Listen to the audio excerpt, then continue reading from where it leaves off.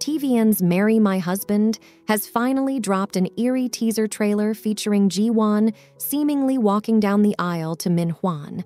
But a closer look shows her in black attire, hand in hand with Soo-min, who's donning the white wedding dress instead, hinting at an unconventional turn of events in this anticipated union. Wearing a chilling expression, Ji-won herself presents Soo-min's hand to her ex-husband Min-hwan, remarking, "Congratulations on marrying what I discarded as worthless," unveiling her victorious revenge as she decisively turns away, flashing a bright smile that hints at her satisfaction. Walking back down the aisle, Ji-won heads towards Ji Hyeok, who steadfastly awaits her on the opposite side, exchanging a meaningful gaze as he grasps her hand, symbolizing their partnership in stark contrast to Min-hwan and Soo-min, signaling a significant shift in alliances.